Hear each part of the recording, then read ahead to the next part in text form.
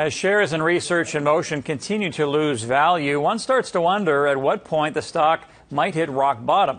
Our next guest says part of RIM's true value is in its vast portfolio of patents. For more, we turn to Rich Ehrlichman. He's president of IP Offerings, and he is in New York. Good to see you, Rich. My pleasure, Mark. Now, Research in Motion estimates that its patent portfolio is worth about $3.4 billion.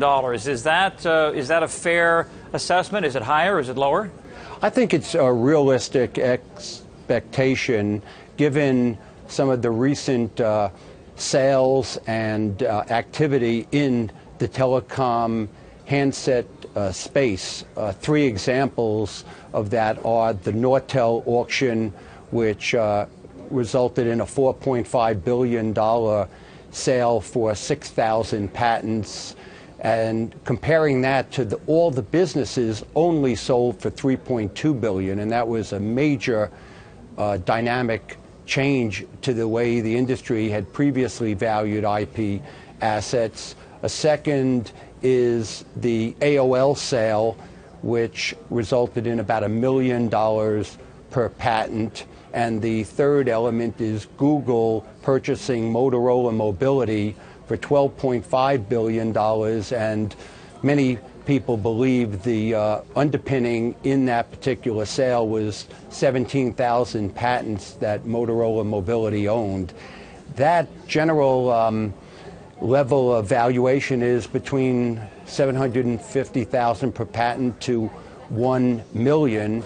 And when we look at the RIM portfolio, which is, let's use 3,000 as a ballpark figure, the math would result in about a $3 billion potential valuation. Now, do you think that RIM is doing enough to take advantage of this patent portfolio and to monetize it?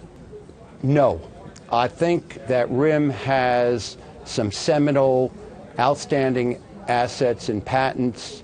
They've been increasing their patent issuing in the U.S.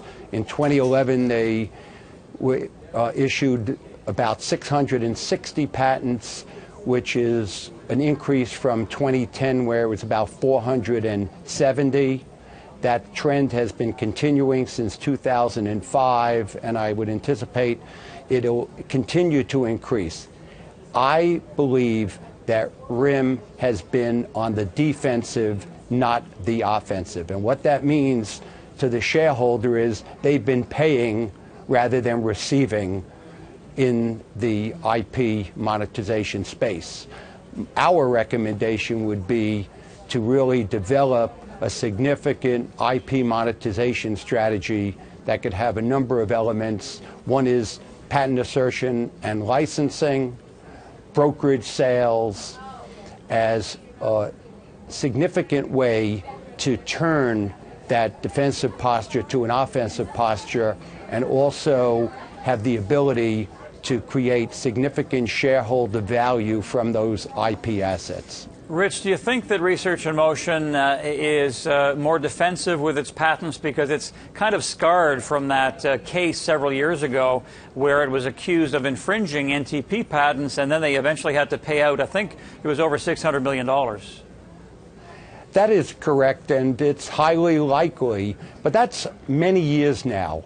The current environment, with the three examples that I just mentioned, the significant revenues that are involved in cell phones, smartphones, and that whole convergence to a mobility platform, RIM was, an early leader.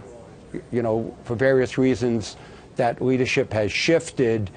However, they have significant research and development that's resulted in significant patents, and my recommendation is they need to put in place an aggressive intellectual property monetization strategy and then execute that plan, which will allow them to return huge profit to their shareholders from previously invested monies in R&D.